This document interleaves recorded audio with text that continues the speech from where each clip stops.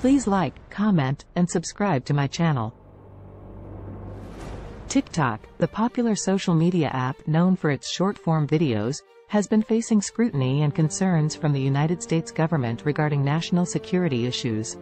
These concerns have led to discussions and debates about the possibility of banning the app in the country. The debate about the potential ban of TikTok started in 2020 when former President Donald Trump issued an executive order that would ban the app in the US unless it was sold to a US company. The order cited concerns about the app's data privacy policies, alleging that TikTok could be used as a tool by the Chinese government to collect data on US citizens. Following the executive order, TikTok's parent company, ByteDance, engaged in negotiations to sell the US operations of the app to American companies. After months of negotiations, a deal was reached in September 2020 with Oracle and Walmart to acquire a minority stake in a new company called TikTok Global, which would be responsible for the app's US operations. However, the deal faced legal challenges, and the U.S. government under President Joe Biden continued to scrutinize TikTok's data privacy policies.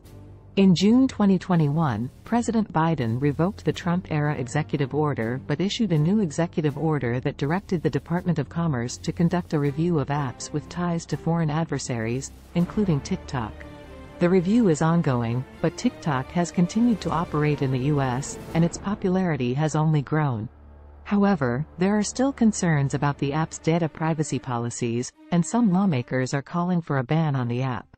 In a recent interview with Polygon, TikTok CEO Shou Zi Chew addressed the ongoing concerns about the app's data privacy policies and said that the company is committed to transparency and protecting user data. He emphasized that TikTok is an American company, with American leadership and American investors, and that the company takes data privacy seriously. Despite these assurances, the debate about a potential TikTok ban in the U.S. continues, with some lawmakers pushing for a ban on the app outright.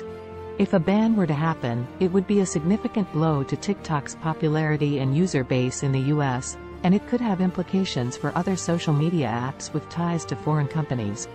Ultimately, the fate of TikTok in the U.S. remains uncertain, and it will likely depend on ongoing discussions and negotiations between the U.S. government and the app's parent company, ByteDance.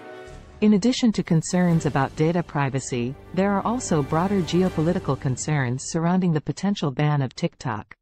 Some experts argue that banning the app could lead to a retaliatory response from China, further straining the already tense relationship between the U.S. and China. Others argue that a ban on TikTok could have a negative impact on free speech and expression, as the app has become a popular platform for social and political commentary, particularly among younger users.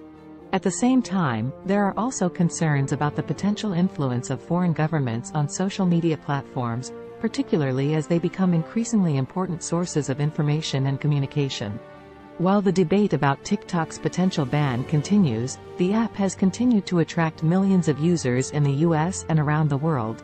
The app's popularity has also attracted the attention of other social media giants, such as Facebook and Instagram, which have launched their own short-form video features in an attempt to compete with TikTok. Ultimately, the question of whether or not TikTok will be banned in the US remains unresolved. The outcome will depend on ongoing negotiations between the U.S. government and TikTok's parent company, as well as broader debates about the role of social media and technology in society. Thank you for joining. Please subscribe.